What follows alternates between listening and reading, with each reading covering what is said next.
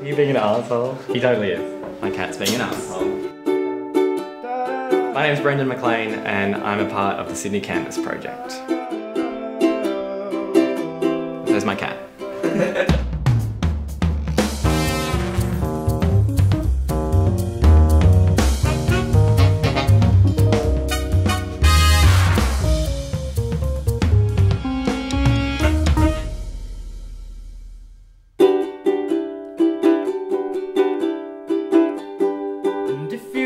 Hi, I'm Brendan Maclean. I'm a musician and a presenter at Triple J. I play the ukulele and piano, and this is my cup of tea.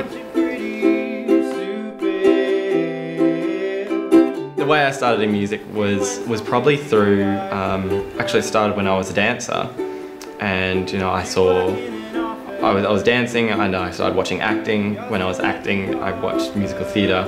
And I started doing musical theatre, and then that's how I went into singing my own stuff.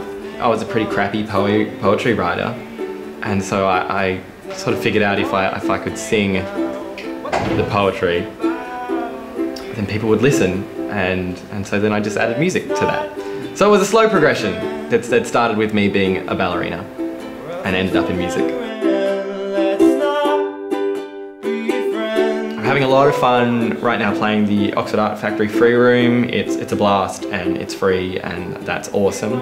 I'm also having a lot of fun playing at this Camelot's place, which I hadn't discovered till recently. I didn't realise until halfway through my set that there were camels everywhere, and I was like, why are there camels everywhere? And then I went, Camelot's, lots of camels, and the whole audience groaned for about 5 minutes, which I love. But you know, obviously I would love to play at the Sydney Opera House. I've sung there as a 5-year-old, but I don't think that counts. And after seeing Rufus playing the State Theatre, I think maybe that should be my new goal. So hopefully Brendan Maclean at the State Theatre can come up in a gig lineup very soon. What does it say about you? Any one person I could think to kill right now, it would probably be the most of the American Republican Party. I think they could count as one collective person. And also the guys who produced Rebecca Black's Friday. He could probably go as well. Like, the worst part of it is him rapping in the car. Like, why is he doing that? I don't know if he needs to be alive anymore. He probably doesn't. He could probably go. Find out his name.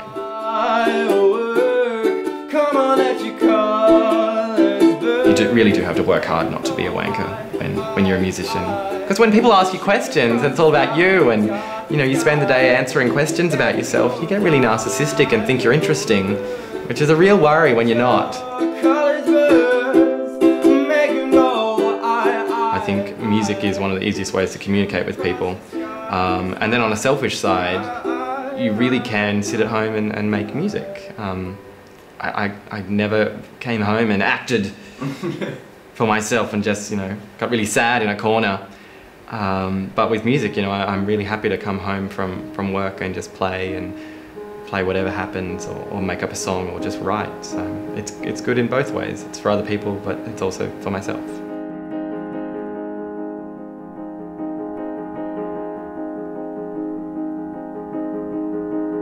I love the way you dance, like a fox in high grass. I love the way you dance, like a fox in high grass. But I can't make you dance. I can't make you dance. I need to hold you close,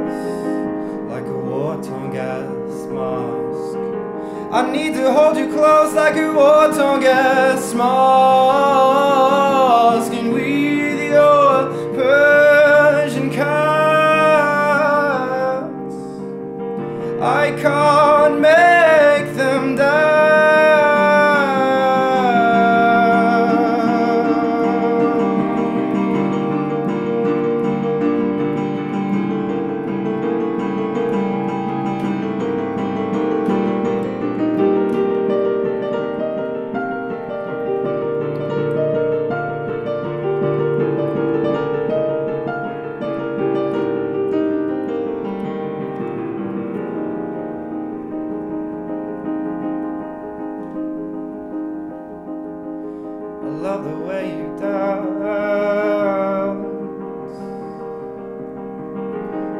love the way you dance like a fox in high grass.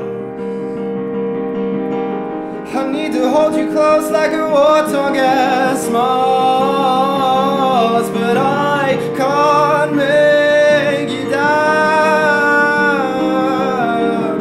I can't make you dance. I can't make you dance. I can't make.